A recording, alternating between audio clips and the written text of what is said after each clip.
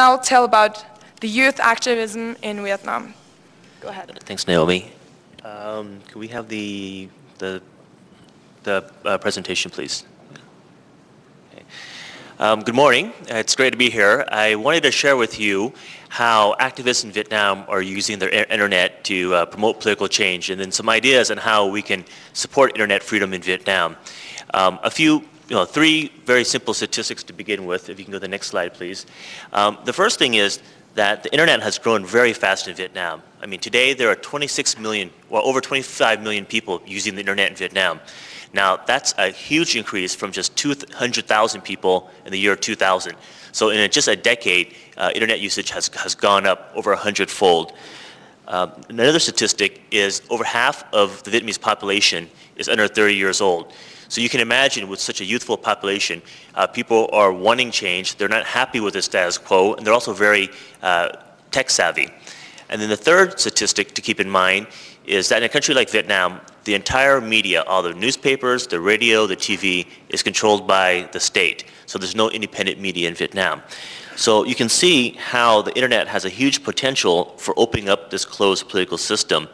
And there are a lot of young activists, digital activists, using their internet to raise very important issues. And I just wanted to share with you some of these issues. The next slide, please. One of the issues that people are talking about is official corruption. Because of the state media is unable or unwilling to report on a lot of the big problems, you now have citizen journalists who are talking about corruption. And a group of bloggers created this site, and hopefully no one from the Nokia legal department is here. What they've done is they've taken a pun of the word Nokia. In Vietnamese, Nokia means that guy or that person or them, to talk about corruption. And this is a completely user-generated site where people post online pictures of houses of high-level Communist Party government officials. So these officials, typically make reasonable incomes, but they tend to have very large houses. So these bloggers are now sharing with everybody where these senior leaders live. So this is an interesting blog. The next one, please. This is another watchdog group, and they're using Flickr. And what they have is they have pictures of officials, and this gentleman happens to be the Deputy Prime Minister and Minister of Education in Vietnam. And users go under that Flickr page and post comments about these individuals, about their business dealings, about their lack of credentials that they pretend that they have. And this is another way of getting information out. It's done very anonymously, and it's almost like a wiki concept where anybody can come in and contribute information, and then there's critiques and discussions on what is raised. Another way that that bloggers are helping to disseminate information is they're talking about repression. A couple of months ago, a very famous Vietnamese writer by the name of Trần Khải Thanh Thuy went to attend political trials of various dissidents, and then she was turned away by police and brought home. And that evening, thugs orchestrated by the security police came to her home and beat her and her husband.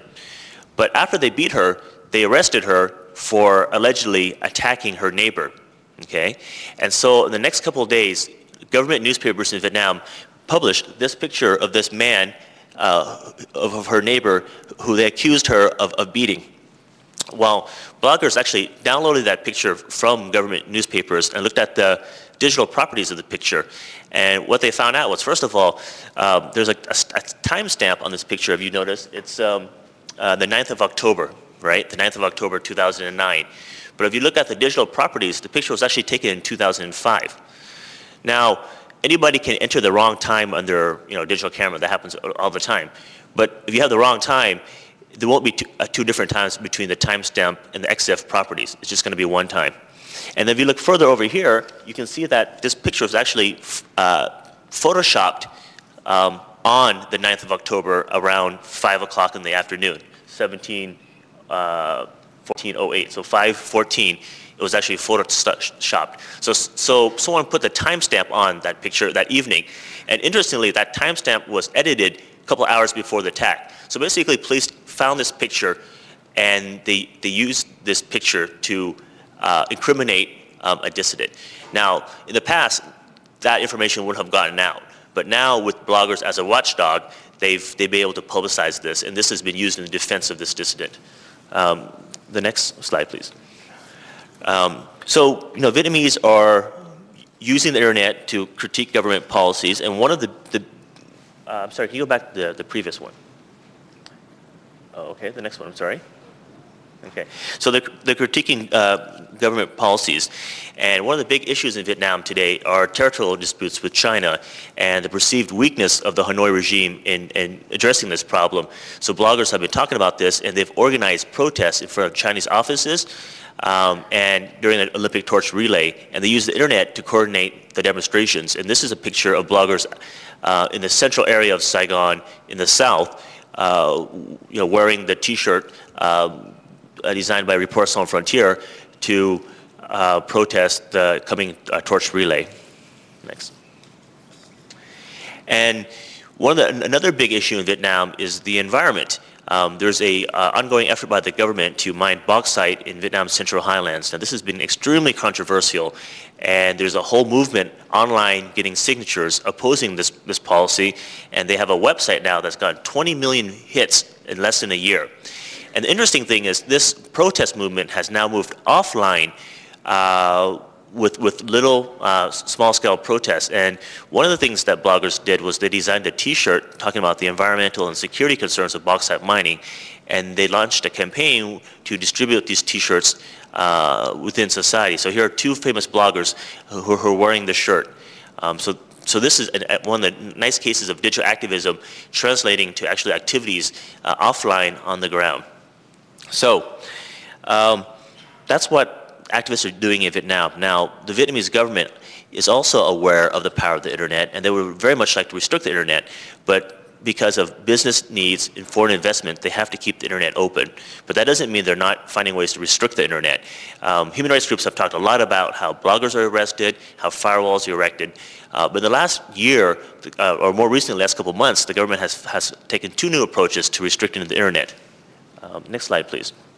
One is they launched a block of Facebook.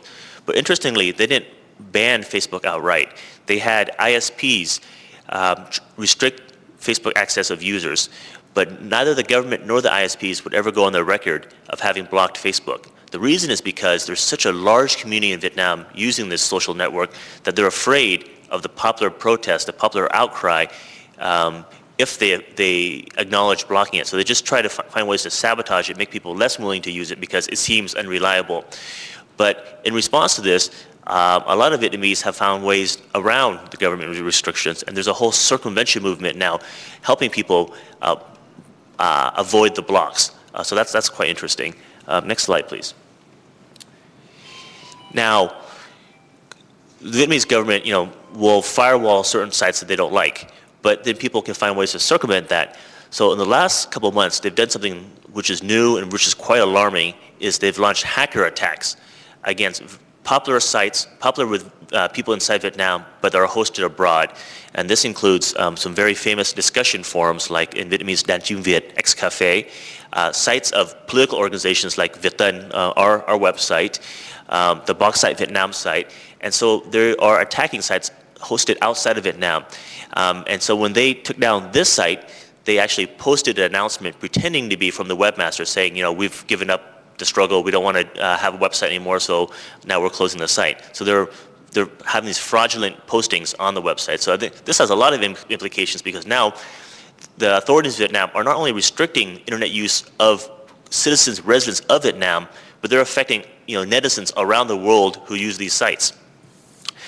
So in conclusion, the internet is an extremely important tool, as we all know, right? And digital activism, the blogosphere, is really dependent on an open, free internet. So some of the things that we in VietTan and other Vietnamese democracy groups are pushing for is to support internet freedom. So I wanted to share 3 activities that we're doing, and I would love to invite the participation of you all in some of these efforts. The first is, the next slide, is the principle of internet freedom. I mean, ultimately, this is a human rights issue, right? People have the right to express themselves. And the Vietnamese government is a party to all sorts of protocols on human rights. So we are going to do our best to raise these issues, especially in the year 2010, when Vietnam is a member of the UN Security Council and is the chair of ASEAN. So there will be summits in Vietnam hosted by ASEAN. There's the ASEAN meeting between Asia and the EU, which Vietnam will play a big role this year. So we will bring up the human rights obligations of the Vietnamese government, and we'll advocate for internet freedom. And along with advocating regarding the government, we'll also be working with other stakeholders like the technology companies and reminding them of their corporate social responsibility to respect internet freedom. So that's one sort of endeavor.